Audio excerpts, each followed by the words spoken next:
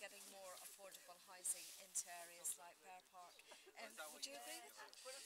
It is, and you know, especially at the moment when public finances are tight, the fact that we as a government have been ready to put more money into building affordable rented council homes, and we're not just building the homes because we're saying as a condition of that money, firms have got to have apprenticeship schemes in place, they've got to have local labour recruitment schemes in place. Means that we can say to people, we're making the best of every taxpayer's pound we bring in and helping this area and the rest of the country through recession at the same time.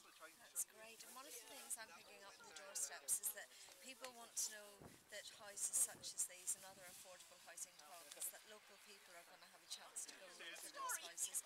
What do you, have you announced anything that will help us? Is there anything that will help me with my I think that's right. I mean, I think people? you're right to pick that up, and I think people say, okay, it's fine you're building these homes, but you know, am I, my family, the people I know, are we going to get a fair crack at getting those homes? And so what I did before Christmas was say to councils, look, I'm changing the guidance, I'm giving you more scope to do things like give local people looking for work greater priority, people who've been in the area for a long time, greater priority on the waiting list, or have a local lettings policy for a particular village or a particular estate, and that may well be your next campaign. That is my next campaign. Thank